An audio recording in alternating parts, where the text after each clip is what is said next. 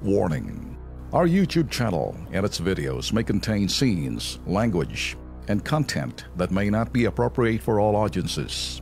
These videos include surveillance footage, undercover pursuit of suspects, actual police and rescue operations, and fearless confrontations.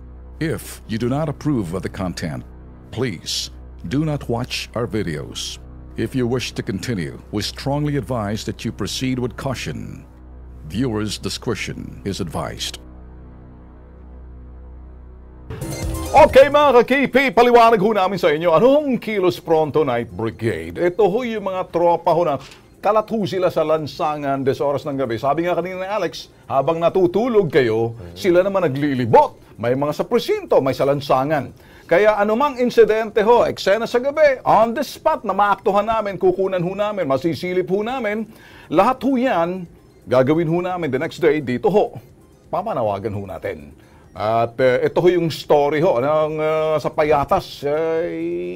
Napasadahan to ata. May video tayo nito. Pasadahan natin.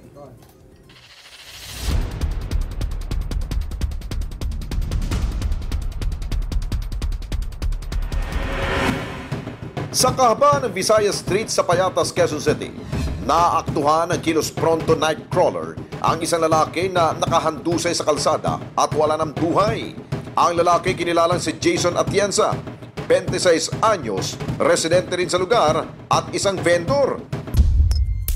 Nangyaring insidente dakong alas 2:30 na madaling araw, ika-15 ng Pebrero taong kasulukuyan.